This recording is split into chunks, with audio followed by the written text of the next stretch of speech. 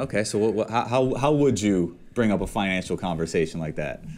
The young lady that I dated recently, we bought a game. I bought this game for us, and I thought it was because we like to, on Friday nights we kind of like to stay in. It's by Robert Kiyosaki. It's called Cash Flow.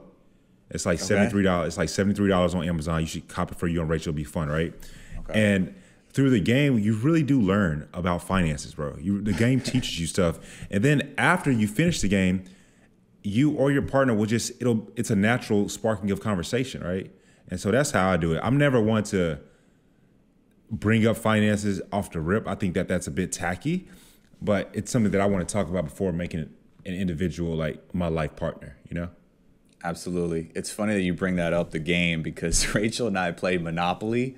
Yeah. We purchased Monopoly, and I had played that game so much when I was a kid with my friends, and the way I learned to play, it kind of reflected how I am with money. She was more frugal. She saved. She would pass properties that I would have been like, wow, I would have bought that in a heartbeat. I buy everything. Yeah. I buy everything, and I actually beat her. I started making hotels, and she started landing on my stuff, and she's like, how did you beat me? He's like, she was trying to be so smart about it.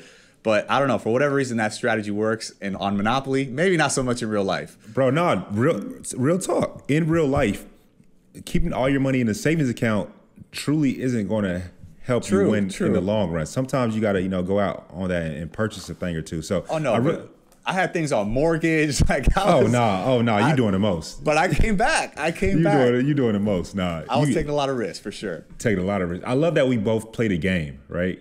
Yeah. It breaks it up. It's soft. It's sweet. It's fun. But then you can also have a conversation afterwards. It's like, yo, how did you do that? X, Y, Z. Yeah. But real talk, bro. You got to play Cash Flow. It only lasts maybe 2 hours, maybe, and then when you get really good, 75 minutes, right? Okay. It's pretty dope. You could do it in a night and then have a glass of wine. I'm gonna check that out. I'm buying you that. I got you. All right, it's a little gift from you, brother. I appreciate it. All right, one of the questions that I got was, how do I deal with my boyfriend feeling insecure when I'm making more money? Oh, I love this question.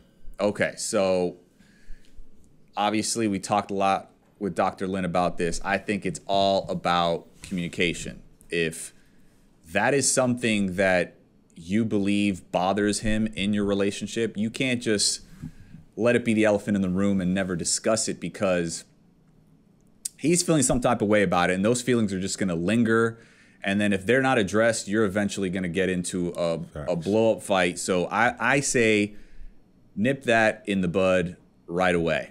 And yes, how do you do that, right? I mean, I come from a place of compassion. I would sit him down, just have an open and honest conversation about it. If you truly love him and care about him, then you're going to help him feel secure. Now, didn't say make him feel secure, because I think at the end of the day, that security in himself is going to ultimately come from him. But I think you can help him in a sense where you could start off with words of affirmation, like, babe, listen, who cares if I'm making more money than you? I love you. We're in this together. We're a team. I don't think anything less of you. And fellas, when she comes to you like that, you have to be receptive to that, mm-hmm. right? Mm-hmm. Because I feel like a lot of guys act macho in that situation and try to brush that conversation off. You may have to step up and have that conversation and talk about things that you may not want to talk about, and that's your finances, that you're not doing well in your business or whatnot. So I think you definitely have to be vulnerable and set your pride aside. And if you guys come together like that, I think that you could move forward and be successful.